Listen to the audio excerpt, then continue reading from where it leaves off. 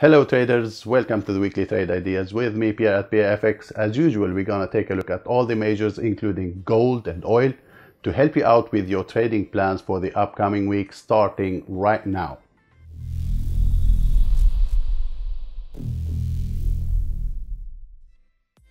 Hi guys, my name is Pierre. Welcome to my channel. This channel is all about helping you grow your trading account and making you a better trader.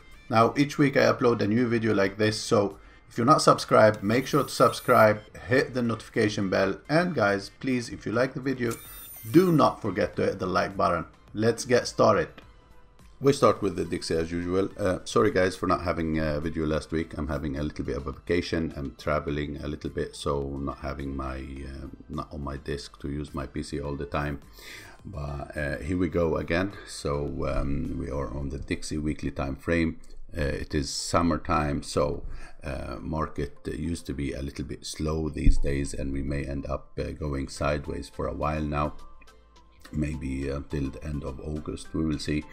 But all in all, on the weekly time frame, the dollar did not do much the last 3 weeks. We are going sideways, as you see. If we go down to the daily time frame, we start seeing a little bit of a bearish divergence on the daily time frame here between these highs and these highs on the price. And as you see, the RSI is doing the opposite, which is a potential signal that we might get one more leg to the downside. So in my opinion, if 92 down here got broken, we might see some kind of a continuation back down toward this area down here before a potential bounce back up. So keep an eye on that 92 level for next week. As you see here, it is looking as a nice and good neckline here at this area. So we will see if the bulls will hold this level. We might get another bounce here, may end up going sideways in this range. Or if they break above previous high, then we look for continuation. Otherwise, with that divergence on the daily, divergence on the 4-hour time frame here as well, these are potential signals for a break maybe to the downside to retest this area down here for the dollar. So that 92 is very important. Checking gold weekly time frame, looking good on the candle here for last week with a break above the pin bar, a close above that as well. So it could be preparing for something. We had this bounce at the old neckline here that was resistance and support previously. We've got this bounce, we've got a higher low, another break to the upside outside of the range. And if you look at the 4-hour time frame, you see that range more clearly. And the retest did hold above the range. So as far as that is the case, we might see further upside. What you should be doing for next week maybe is watching this upper range for now to see if they're gonna break above that upper range for further upside, or if they're gonna go back inside the lower range, which means a move back down to the bottom. So those are the scenarios on gold for next week, in my opinion. Oil oil did reach the target that we've been ranting about for a while now, and that was a tag above the 55 area, and we've got this move already. And last week ended up to be a hanging man formation, a doji, and yeah, from here now things start getting interesting. We had the divergence, we had a nice move to the downside. I'm expecting potentially a failure to break a new high here, and then one more leg to the downside. So watching for that, or maybe some kind of a double top here and then one more to the downside. So the sign for the bearish move would be a failure to break a new high here. If they fail to break a new high above this previous high here, then I'm looking for one more leg to the downside, because I'm seeing this as the first impulse. This is the correction potentially, and then one more leg down. So an A, B, C, D move. EURUSD, checking the weekly time frame, we end up with a pin bar here. All in all, still not much is happening. So we had this impulse, 3 weeks of consolidation almost. And if we check the daily time frame, the daily move here is still a bearish structure, as you see, with lower lows and lower highs. So there is still no previous high that been broken, so this might continue to the downside. We need to wait and see what will happen at around the 1.19 here. If they're gonna break above that and hold above it, give us a higher low, then we might see further upside. Otherwise, if they fail to break higher, I'm expecting one more leg to the downside, at least at this area. Sterling did find support at the level that we were expecting to be a good area, because if we look left on the weekly, we had this neckline here previously acting support, and then the market did dip back down inside this area. We were saying that this area could be good support level already, and as for now, it is holding nicely with a little bit of a bullish divergence on the RSI. And seems like this double bottom here is holding well with a break above the neckline. Actually, a break and close Friday, as you see, was a huge daily candle on this market.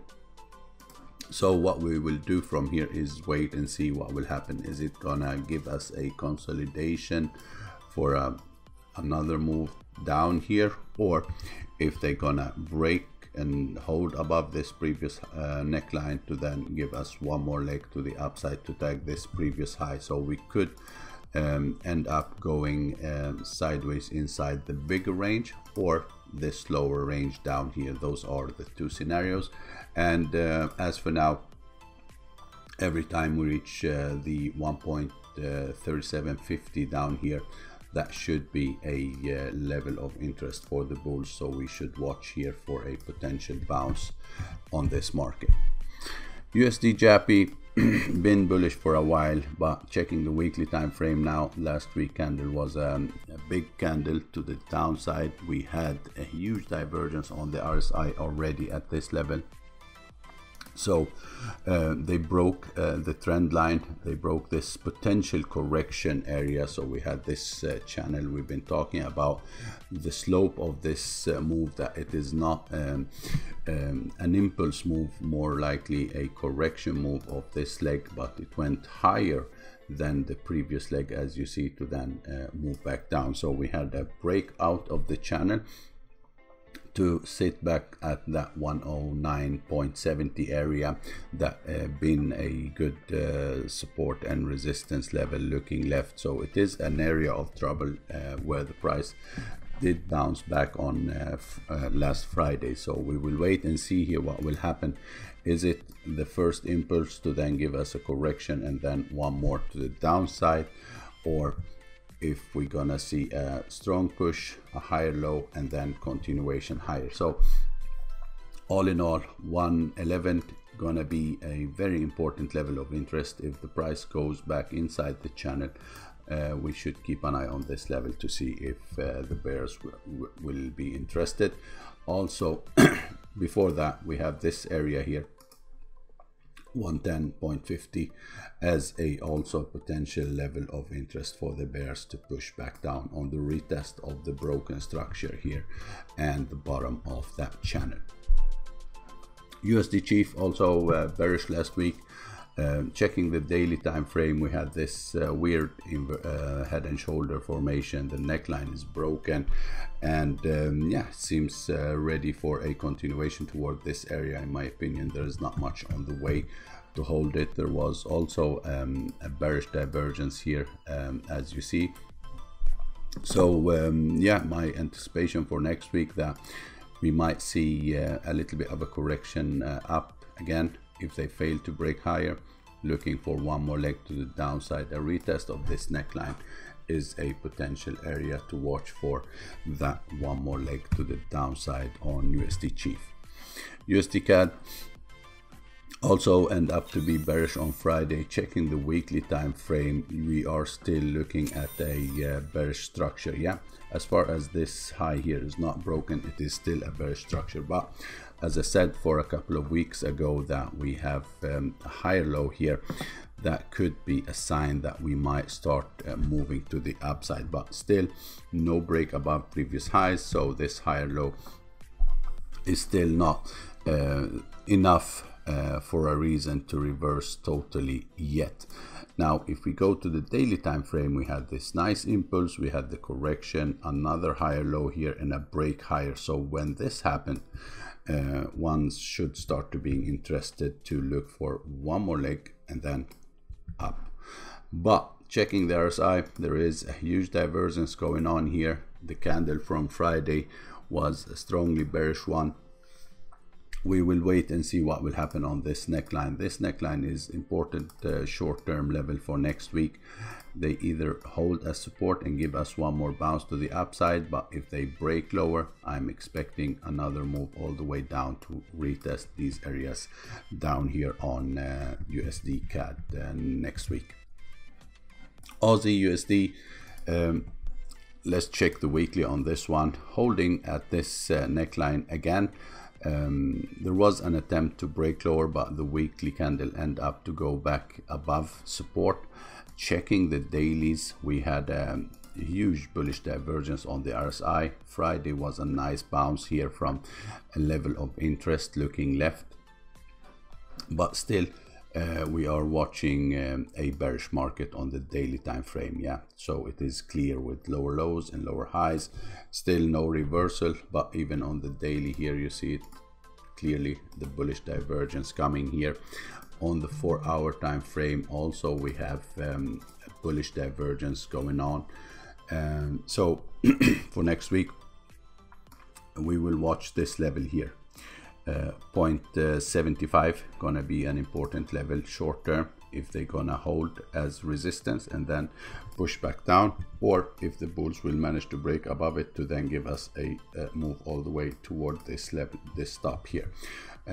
So short term on this market could end up going in a consolidation somewhere in this area if there is no break below this level or a break above this previous high on this market. So we may end up getting some kind of consolidation as we had here before. Keep in mind summer trading is slow most of the time. New Zealand USD also found support at the key area. We knew that this level may act as a good support looking left. It's been acting as a strong resistance here previously. Then it got tested as support again and again on Friday, ending up to being a bullish day last Friday here with a nice bullish divergence on the RSI. So for next week we should keep an eye on this level as a good support area and these stops here. So it is still in this consolidation zone for now. We should keep buying the low, selling the high, waiting for some kind of a breakout. Keep it simple, guys. The range is clear here, so we should be playing that range until we have some kind of a break out of it. So thanks a lot, guys. See you next Sunday. Bye bye.